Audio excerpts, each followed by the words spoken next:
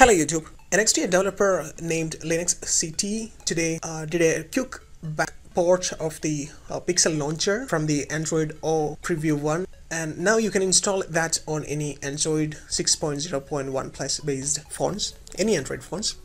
So I'll provide this link in the description. From there you can download it and install it. And this is the launcher, Pixel launcher. Here you can see this is the normal launcher we see in the Android Nougat. And here we have a search button. You can search for that, and all the icons you can refer. So this is basically a quick backport. There's not much things you can do. If you press and hold the home button, you will get these settings. Here we have only app suggestions and show Google app. So this is like a lightweight version. There's nothing much, and here we have a search bar here, so you can search any apps and then you can now search for it. So this is it. This is like first quick port of Pixel launcher from the Android O Preview 1, and here we have a calendar. So that's it guys. Thanks for watching. Please subscribe for more.